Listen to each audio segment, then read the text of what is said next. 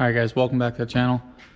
What I'm going to be showing you guys today is how to make your own pinout tools for Volkswagen Audis. This is the OEM pinout tool. You can see it's the part number 1978-18. And if you look that tool up on its own, it's well over $100. Me liking to do everything as cheap as possible, I found a really good way to make this literally for free. This is my tool that I've made probably 5 years ago now. So this is actually a stainless steel rod, just ground down on the sides to fit into the pin slot and remove the pins. That's all this is. You pull back this little connector. It's just two stainless steel rods. But again, that's 160 bucks, something like that. I want to make mine real cheap, show you guys how to do it. To make this tool for free, you just need to go out to a car and get an old wiper blade. So here's one here on a junk car. It has to be one of these type that are like real thin. Now that you have your wiper blade, all you have to do is take it apart. Usually you just take a little plastic cover off, but it doesn't have it. And you see these two rods, you just pull them out. All right, so now you have your rod. Why these are so good is because they're made out of stainless steel. That means it's really strong, won't rust. What I usually do, I'll just nip these ends off. I like this design because it keeps spring tension, so when you squeeze it in, you can get right into the fitting, and it always has, like, you know, that want to release tension, so you always know it's touching the pins. I would say this is probably, there you go, 4 fingers distance. So 4 fingers distance right here, and here's where I'm going to cut it. So now I'm going to just bend it. Now just even them up. Now you guys might be asking, when is this useful? It's really useful when you're making your own wiring harnesses, when you're tucking wiring harnesses, so you can de-pin the plug and put it through a smaller hole, that type of stuff. But the biggest thing that this is used for, that I'm sure you guys will need, is when you buy a used car that's like a Mark IV and up, and the coil pack plugs are obliterated. Here's my 3/6 wiring harness, and you'll see, I believe, out of 6 connectors, there's only 1 good coil pack connector. So here, clip broke. Here, almost the whole clip's broke. Here, almost the whole clip's broke. Here, you get it. They're junk. People don't know how to work on these cars, and they ruin them. So I will show you how to actually de-pin. After we make this tool, I'll show you how to de-pin this. I have another wiring harness with these Mark IV style plugs for coil packs. You can get them off of 2.5s, which are all in the junkyard on Rabbits and Jettas. You can get them off 3/6s. You can get them off FSIs, TSIs. You can get them off a lot of things. You just gotta kind of verify the part number, because there's like a 4BO part number and an 8KO number. The 8KO number have different style pins inside, so you can't swap one plug on that's 4BO, you can't put an 8KO on it, if that makes sense. Here's a pretty good view.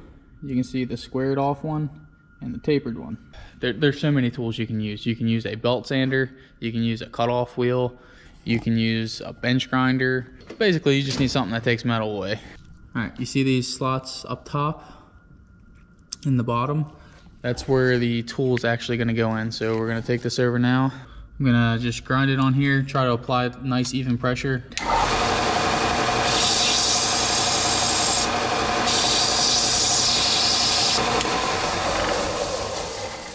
All right, I don't know if you guys will be able to see it. So I just ground down a little bit more, but just get it in here. So it just slides right in. Push, give it a nice push, and then all I do is come back here, wires out. Let's go to this first obliterated one. Little pink piece inside. So you have this little piece inside, and you see this slot right here. So you get in here and you grab this with a flathead and you just pull it out. See? And now this allows the pins to be removed. This type of plug, you see how it has this 90-degree connector? This just plastic. You don't even need a tool for this, really. Let's use it because I got it. This is really nice, like if you're doing coil packs on a 12 valve, you can use these. That way it keeps the wiring nice and tight. Kind of have to remember where these go. You can write it down if you want. I'll just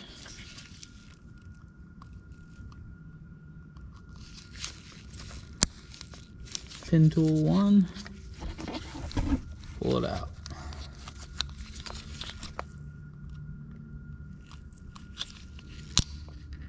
You hear that cracking? That's because this connector is just so bad. It's literally cracking. And a lot of times when it's this tight, it's easier just if you kind of grab it with some pliers. You can't really get your hand in there. Yeah, see, I just completely went through the plug. You see the plug's exploded now. But that works for me because the pin comes out. Now I'll get to the next one. Oh, same thing. See, the pin's all the way out. And one more. Let's see if it happens. Let's hope. Nope. There it is. All 4 connectors. These wires, when you pull them out, they generally stay where they were. See? Even though this is exploded, that's how they were. What I like to do is try to put them all in at the same time, if that makes sense. Now, if you see on these plugs, there's little tiny tangs. Here's the tang, here's a tang. So what you're doing when you put this tool in is you're just compressing the tang. See, just like you're compressing the tang right there. There's the tangs. You're compressing them down. That's all you're doing. So now you have to kind of push them back up so when they go back in, they'll lock in place. So you don't have to do a lot, you just enough. If you break your wiring, that's on you, not me. See, that's up. I don't know if you guys can see it, but I think you get it. So now take the new good connector. Like I said, I like to put them all in at the same time. Pins have to go up where the small pieces that you put the tool in earlier, the tangs have to go up. That's where they'll snap in.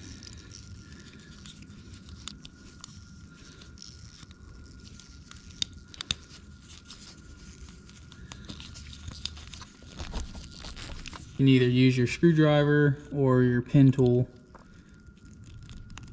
and usually snap them in place. I didn't get that one yet. Hear that little tiny snap. That means you got it in place. And it's snapped in place. And then you take the lock.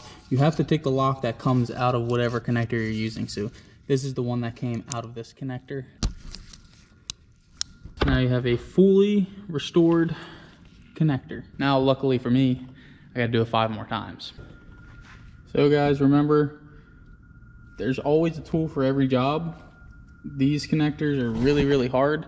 A lot of people hate messing with European connectors, but as long as you got the right tool, showed you how to make it today, go out, take somebody's windshield wiper, make your own. This is a really, really easy tool to make. It'll make your life so much easier. I've used these for years, and I've never had a complaint or an issue with these. Don't spend money on other tools that you think may work.